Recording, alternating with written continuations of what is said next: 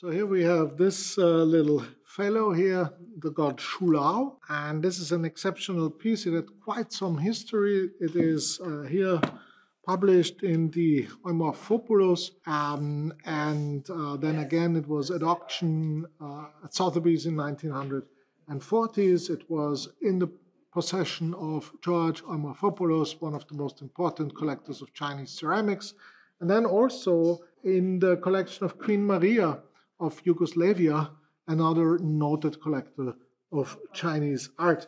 It also has this nice label here. Generally speaking, this is from the Song Dynasty, 12th to 13th century, and it's Dingware.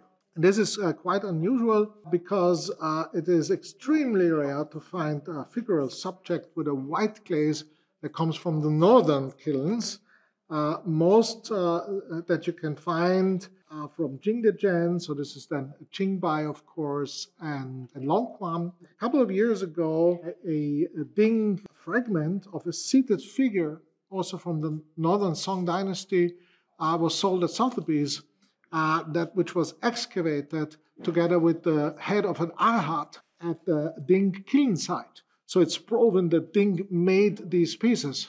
Of course, this is a recent excavation, so it was not known when Oimorphopoulos published it, which is why at the time it was catalogued as Song Dynasty, but Jiangxi or Jiangsu provenance, so completely different to what we know today.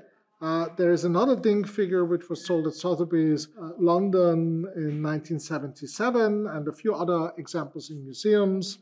And then there is this legendary Dingyao boy pillow from the Song Dynasty, which sold for €500,000. And here we have SHOULAO, which has a beautiful ware and patina like many ancient or confirmed ancient Ding pieces have.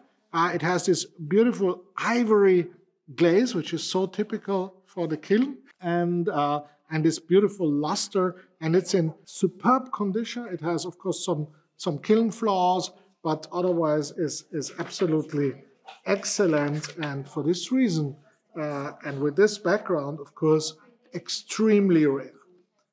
We put it at a reasonable price at €4,000 only.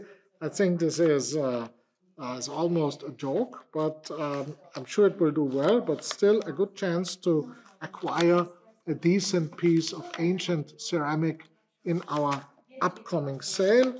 And I wish you good luck in bidding.